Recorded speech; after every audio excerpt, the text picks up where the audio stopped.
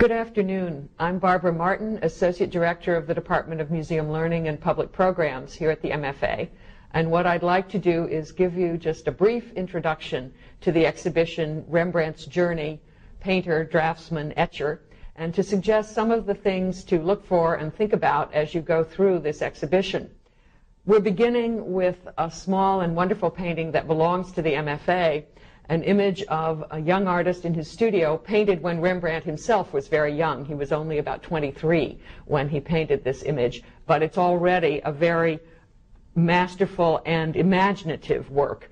He shows the young artist in a barren room. He has only the bare essentials of his craft with him, and he's engaged in a sort of a dialogue, a confrontation, almost a duel with the work he is creating.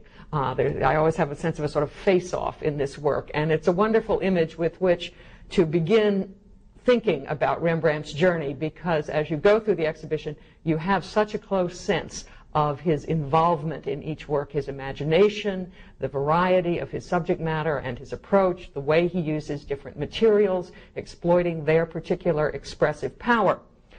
The exhibition focuses on his mastery of three media. The full title expresses that. So we see him as painter with images like this, the intimate Holy Family from the Hermitage in St. Petersburg on the left, and on the right, a very luscious image, allegorical image of the figure Flora from the Metropolitan Museum in New York. In both cases, Rembrandt portraying figures with a wonderful fullness and a very rich handling of paint and color as he crafts the figures out of the material. Rembrandt as draftsman. We have, I believe, about 30 drawings in the exhibition, and in drawings you really perhaps come the closest to the actual moment of conception with the artist, the close connection of the eye and the mind and the hand, particularly in pen and ink sketches like the one on the left. Rembrandt was constantly drawing, constantly making this sort of notation of what he saw around him. We see him here studying a young child's head from three different angles, the rather elaborate hair arrangement as it would be seen from different positions, something he's storing away for future use perhaps. And then on the right, a more unusual work for him, a finished study that would literally serve as the basis for paintings and prints. As a rule, his drawings are not preparatory. They're just a constant practice of notation and absorption, developing his eye and his repertoire of imagery. But in this case, in this rich, sensuous medium of red chalk, he's doing quite a careful finished study of an elderly man, a model, posing in his studio, a figure that he will then use as an Old Testament patriarch in some of his images from the story of Joseph. And then the third medium, etching, which is perhaps the one in which Rembrandt most fully displays his range and his invention as an artist, but is the medium that most of us are least familiar with. Almost everyone has painted or drawn, at least in kindergarten, but printmaking is a little more mysterious and complicated as a process. And we're very fortunate in the exhibition to be able to sort of demonstrate how it works, because in addition to the dozens of prints that are included, we have 4 of the copper plates from which 4 of those prints were made. And I'm showing you here a pair. On the left, the print of Jesus raising Lazarus from the dead. Here the figure of Jesus, and here Lazarus emerging from the tomb at the base of this great wash of light, sunlight pouring in. And on the right, you see the copper plate from which that image was printed. To make an etching, an artist takes a copper plate, coats it with wax, and then draws through that waxy coating with a sharp needle. Wherever he wants there to be a line, he scrapes away the wax. The copper plate is then bathed with acid. Wherever the copper has been exposed, the acid bites into the metal, creating a groove. The artist then cleans off the waxy coating and rubs ink into the plate, down into those grooves. And you can see, looking at this plate, how the dark ink is in all of the lines. Wherever there is to be light, where the white paper is to show to create space or sky or light, he leaves the metal unmarked, and in inking the plate, he'll wipe that surface clean, leaving ink down in the grooves.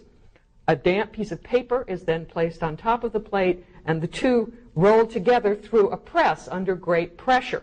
And the ink is pressed out of the grooves onto the paper, so wherever the artist initially drew through the waxy coating, there will be a black line on the white paper creating the image.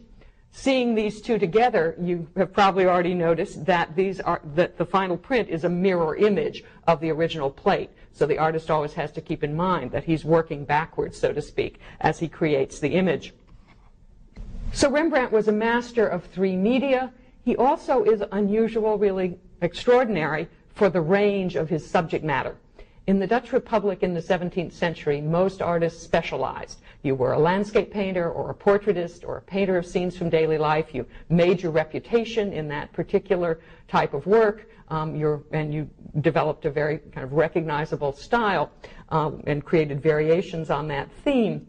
Rembrandt does everything. Our curator, Cliff Ackley, speaks of him having an almost Shakespearean range in the breadth of his subject matter and the variety of moods and approaches that he will present. So we see him as a portraitist, and that's probably how he's best known today. These are two very thoughtful, sensitive portraits, I think. It's not so surprising to see a thoughtful portrait of an older man, like the print of the goldsmith Jan Lutma. On the right, Lutma was another member of the artistic community in Amsterdam, someone Rembrandt would have known well, and he's shown here seated next to one of the elaborate convoluted bowls for which he was known. But we also have here a thoughtful portrait, a reflective portrait of a young teenager, Rembrandt's son Titus, lost in thought, deciding what he's going to write or draw on the sheaf of papers in front of him. And Rembrandt, in this relatively late work, manipulates the paint wonderfully to communicate the texture of Titus's hair, the sheaf of papers, so that simultaneously there is the illusion of this little figure almost projecting into your space with his pen case and his papers, and at the same time the viewer is appreciating the handling of the paint, the manipulation of the material to create that illusion.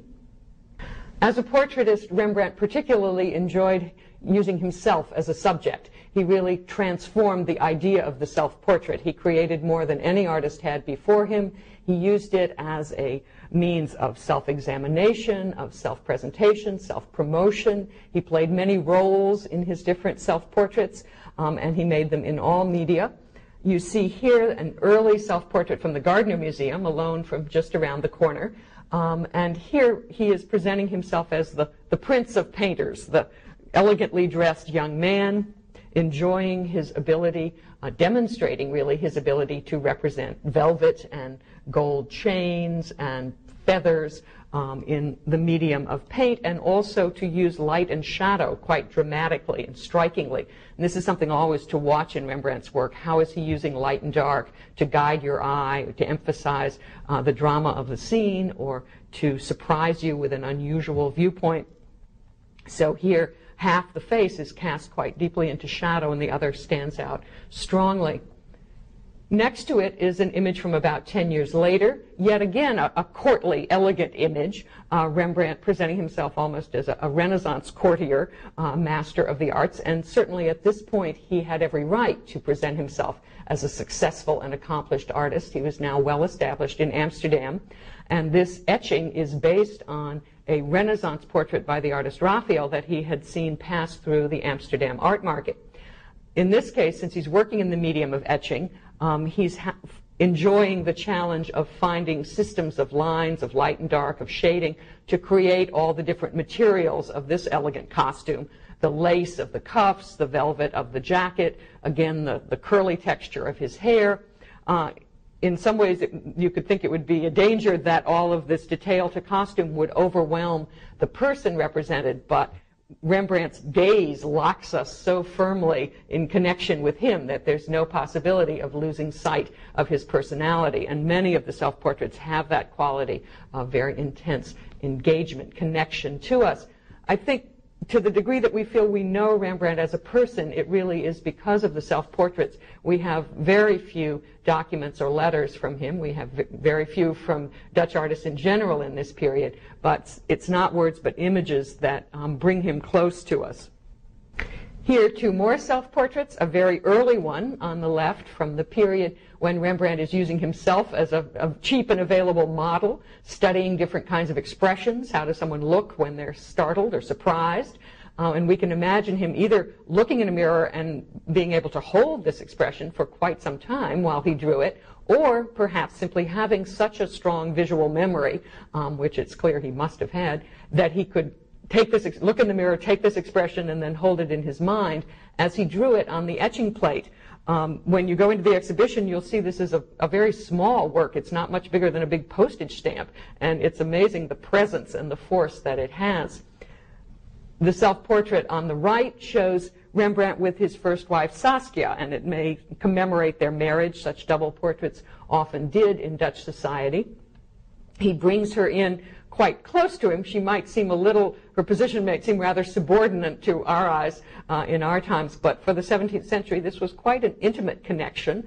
And at the moment of drawing her and drawing himself, you can see his hand holding the pen at the lower left, and it seems almost as though he's just turned from using her as his model to connect with us or to see himself in the mirror, if we think about the actual circumstances under which this was made. And again, notice how he's playing with light and shadow, having his hat cast such a dark shadow over his face so that his eyes gaze out from that web of shadow and connect with us from there, adding a sort of note of mystery and surprise.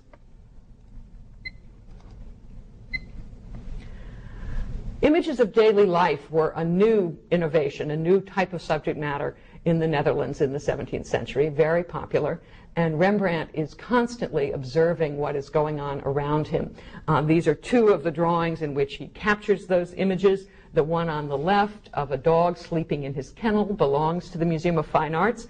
And you can see how he's created this little box of space with broad strokes of shadow that circle around this balled-up dog, drawing with a pen and ink in more detail. He captures the shape, the feel of that little furry ball of the dog. And then on the right, we have images of children and their caretakers, mothers or nursemaids out on the street with children. Rembrandt was a very close observer of children. His children are never sentimental or sweet. They're usually robust little bundles of energy. And you can see the one here who's walking next to his nurse and sort of tugging at her hand and struggling along. The other image, the child seated on the woman's lap, was an unusual moment that caught Rembrandt's eye because he has noted above it a little child wearing an old jacket over his head. A detail that he wanted to remember. He doesn't write very often on his drawings, but this is one where we do have that kind of notation. So all of these images would have gathered in his memory, formed part of his visual repertoire when he then came to create finished works such as this etching, Beggars at the Doorway. He very often used these doorway scenes, the encounter between the sheltered world within and the more comfortless world without. And here we absolutely see that division, the well-to-do elderly gentleman graciously handing out a coin into the hand of the mother of this little homeless family. The father perhaps seems to have just played something maybe on a street organ that you can't really see, and he may be blind. The eyes are shadowed and cast into shadow. The mother, a more robust, active figure, she's the one in charge. She's the one reaching for the coin. On her back is this great baby peering out from under his little cap. And then perhaps my favorite figure in this image, the young boy, the son, who we see. And we have such a sense, I think, of him, even though we don't see his face and we don't see even his hands. We just see this sort of sturdy little stance and the fact that his clothes are too big for him, that he's clearly dressed in cast-offs that have been belted in around him or hat that sinks down on his ears. And just those details tell us so much about their life, about his role in the family. He's almost like a little character out of Dickens. And often make these kind of connections. When you look at an image by Rembrandt, it seems as though a whole story, a whole novel unfolds. Rembrandt was also a landscape artist in all media. We're looking here at a painting and a drawing, both quite small, the painting smaller than a sheet of notebook paper, a swiftly captured image of a very cold, chilly day in winter. You see the pale aqua sky sort of scraped clean with just a skim of clouds, and then the light reflecting off the frozen canal, which serves as a roadway along which people are walking, passing the brown, barren, comfortless landscape of midwinter. And just the body language, I think of those little figures in the center, the woman with her arms pulled in, conserving every scrap of warmth, and the little dog trailing after her. Dogs are often a little added touch in Rembrandt's paintings, prints, drawings, everywhere. They convey the absolute feel of the air as they pass through this very distinctive landscape. And you'll note in all of these landscapes that I'm going to show you, Rembrandt, like other Dutch artists of the time, is really celebrating and characterizing the particular nature of the Dutch landscape, that flat, low, swampy country from which they were partly reclaiming from the sea by draining and pumping out the water. They had a real sense that they were creating their own world and prized it very highly. So landscape motifs that were not really in the tradition of landscape painting, of heroic mountains or dramatic vistas, instead capturing this very distinctive low horizon view. And you see it also in the drawing on the right, which is not much bigger than a dollar bill, a very swiftly done drawing. You could almost count the strokes of the pen here, 20, 25 strokes to create this little group of cottages on the horizon, the sweep of the road or bridge back into space, the fence in the foreground. So very rapidly he puts down enough marks so that then the blank paper becomes the surrounding space and a whole scene is created. Here are two landscape etchings, and it is again in landscape that Rembrandt expands himself most fully as a landscape artist. It is in etching, rather, that he expands himself most fully as a landscape artist. And we're contrasting here a very simply done image, a very minimal image that nonetheless captures that quality of flat land and water. In the etching on the left, which is called Six's Bridge, two men in conversation on one of the many bridges that cross the canals of the Dutch countryside, a boat coming up very close to them.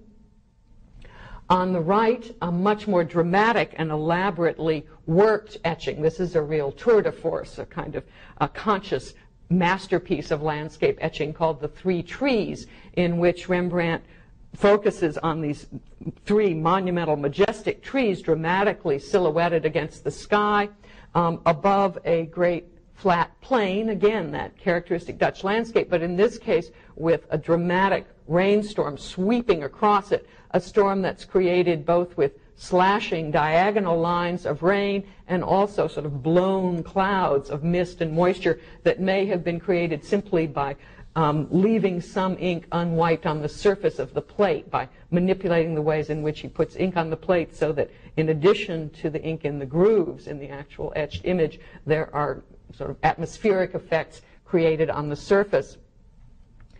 When you look at this etching in the exhibition and look closely, you can see that it is a very populated landscape, that there are figures tucked throughout the scene, a fisherman and his companion here by the water, actually an artist seated up right on the horizon, gazing out and drawing a little group of travelers. You have to keep looking and looking, and you can imagine the print collector, the print connoisseur, in Rembrandt's own time, delighting in owning this as a work he could return to again and again and always discover something new, both to enjoy himself and to show to his friends.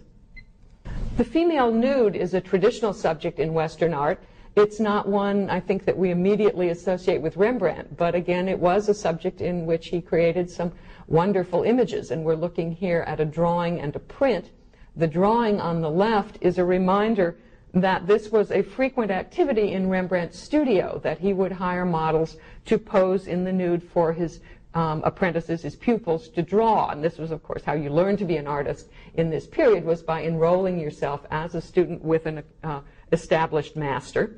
And drawing from the live model had become the core of artistic training beginning in the Renaissance.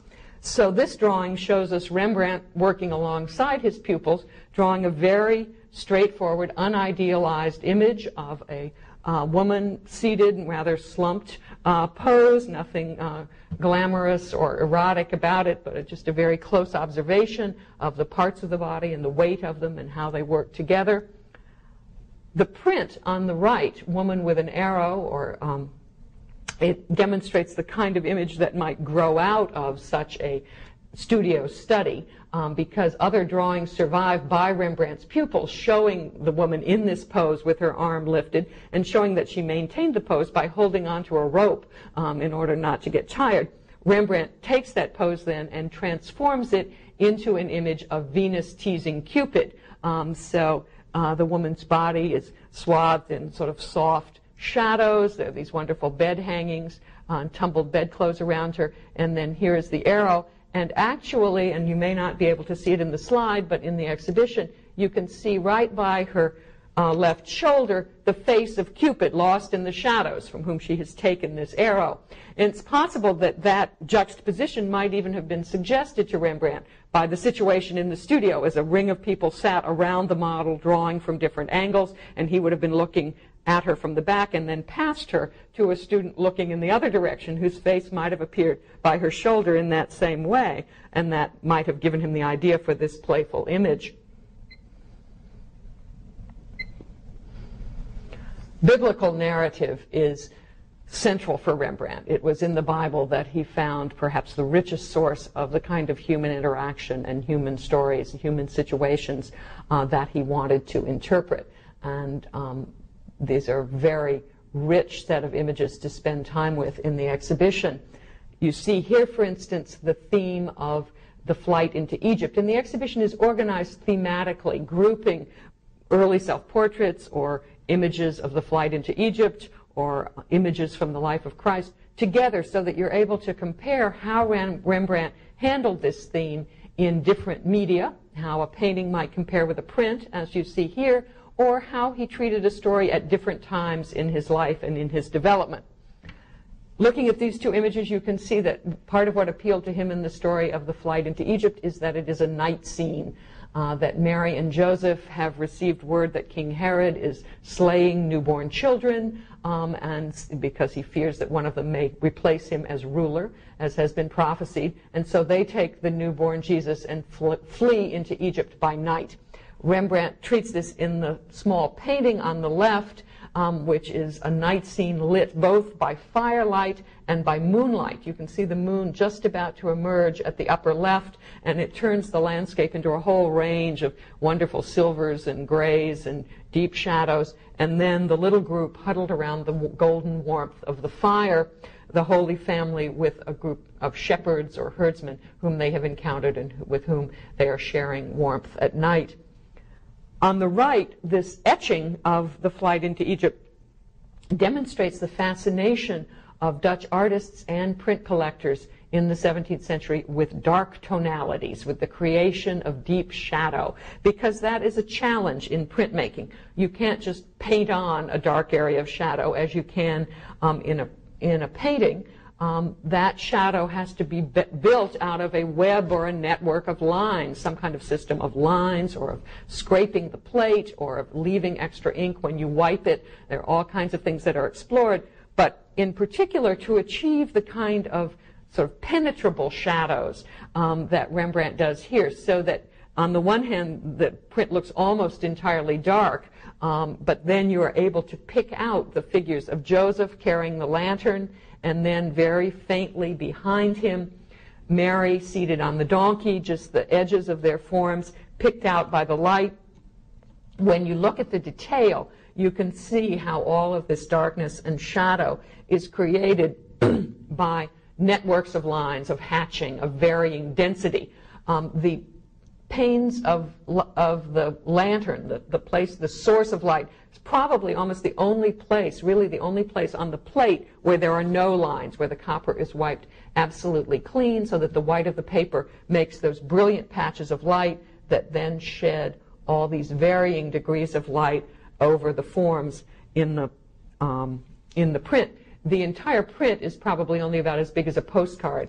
So the detail here is a great enlargement. We're actually offering magnifying glasses, inexpensive magnifying glasses, at the entrance to the exhibition for people who want to really get a magnified view of how Rembrandt used those details and those systems of lines in printmaking to achieve his effects.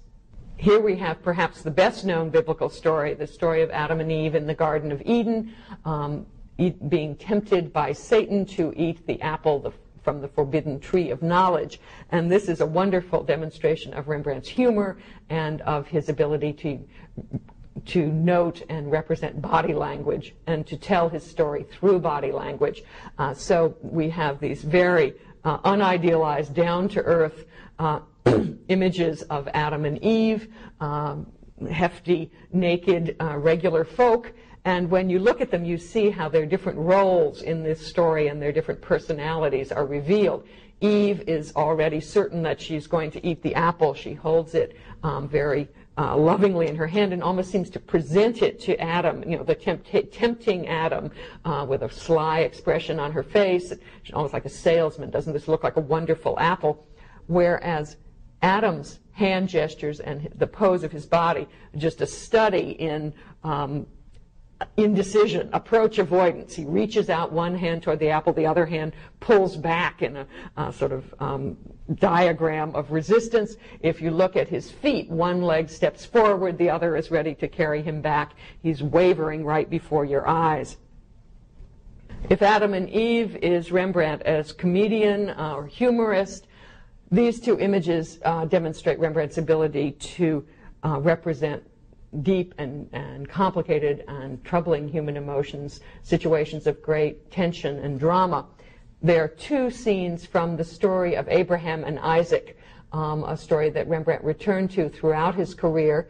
On the left is a print showing one moment in the story done in the 1640s, and then on the right, another moment when he returns to the subject 10 years later.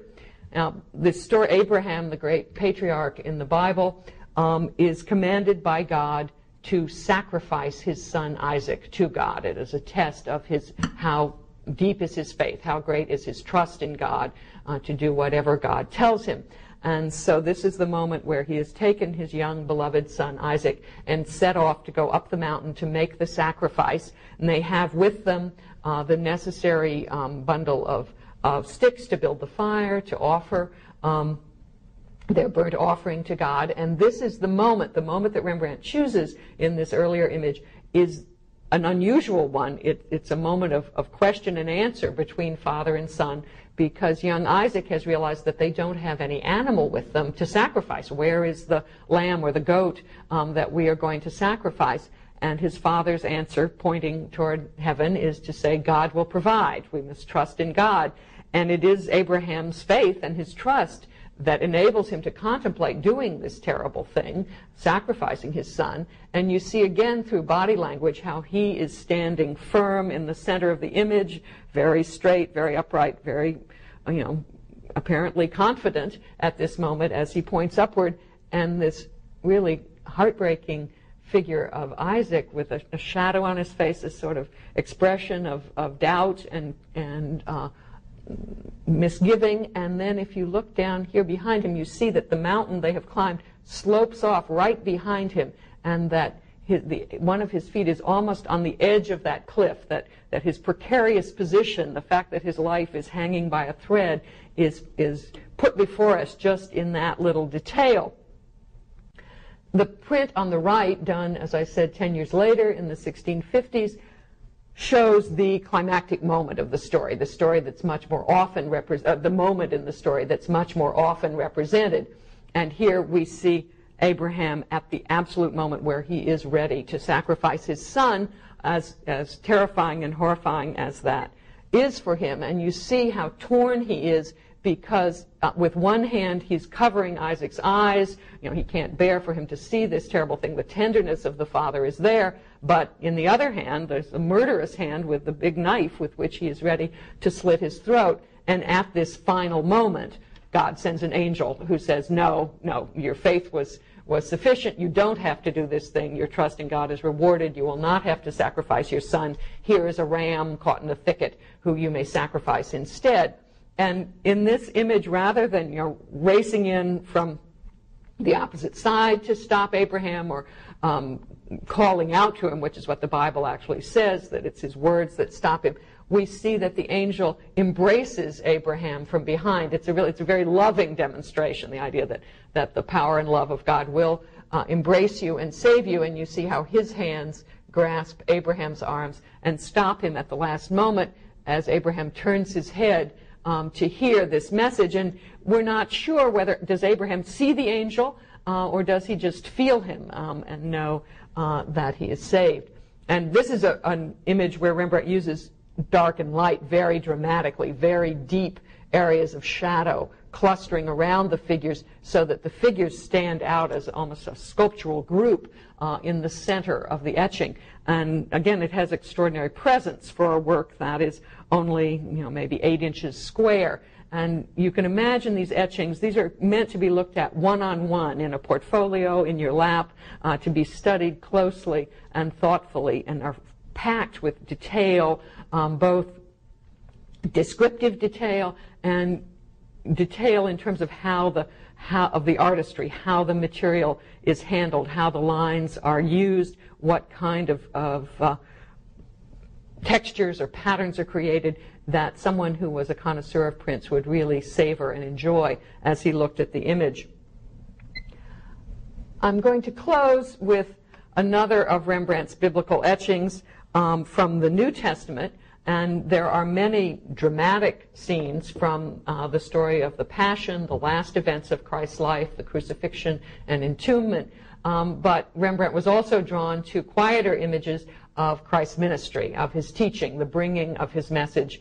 And this is one of those images in which we see him in some sort of a large, dark, shadowed building, a warehouse, an old courtyard, and gathered around him an intense circle of all kinds and conditions of humanity, young and old, men and women, people who look well-fed and prosperous, people who look shabby and a little more marginal, people who are deep in thought, people who are questioning, but all of them intent on what Jesus is saying, except for the one figure right in the foreground, the little boy whom you see in the detail, who is turned around and is drawing in the dust. And it's hard not to see this as yet another of Rembrandt's self-portraits, of his sort of presentation of the artist at work. Finally, to look at one more of those self-portraits, a late work from the National Gallery in Washington, an image that Rembrandt painted toward the end of his life, where many, many things had happened to him. And notice that, again, in this particular image, he's showing himself with rich clothing, with a fur-trimmed robe and a velvet cap with a gold chain on it, the kind of accoutrements that have appeared in some of those princely self-portraits over the course of his career. But here they seem included really for the purpose of contrast, so that he puts them in order to de-emphasize them, to subdue that richness and that material comfort, to focus our attention on his face and what that face shows us of what he has experienced and what he has learned.